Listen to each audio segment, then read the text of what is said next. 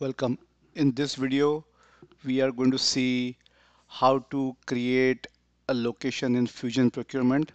So let's go to the setup. So we go to setup and maintenance from the home window, or you can also access the setup and maintenance from the navigator, which is on the top. This is called a navigator. So you click here and then go to others in the very bottom, and then you can access setup and maintenance from here as well. So then we'll go to procurement right here. So the locations are in the enterprise profile. So you go and create locations. So now what are locations? So locations are actually physical addresses for all your addresses stored in the system. So a location can be a location where people do exist and procure goods and have them delivered to that location. The location can be an address for an inventory warehouse. A location can be an address for your manufacturing facility. A location can be an address for a distribution warehouse, or a location can be an address of your corporate head office. So everything is defined as a location. So you need locations in procurement for you to order the goods and have it delivered to them.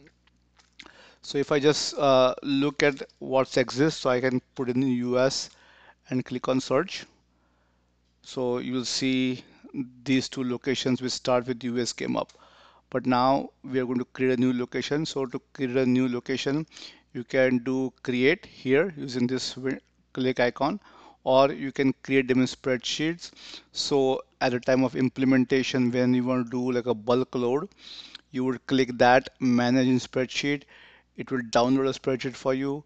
You fill in the information and then you can create those locations in a more automated way. But for now, we are going to click the do the manual option, and I'm going to click on create.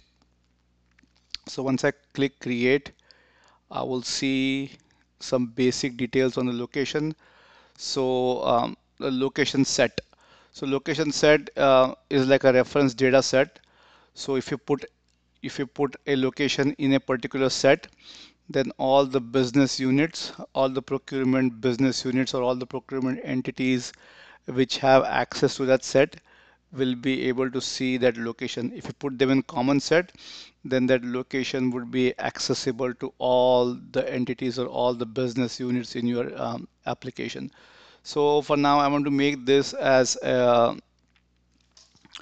US location. So I'm going to say US one location set. Okay. So I'm going to call the location as LF01 location. Okay. And then I'm going to give a code as LF01C for location. And I'm going to say LF location for procurement. And then my country is United States. I'm going to put 123 Mango Lane.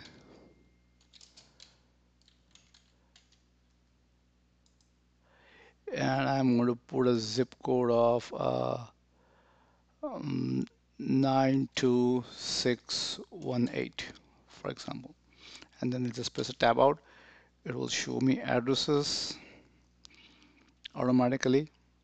And then I will select the relevant address, city, state, and zip based on the pop list of values.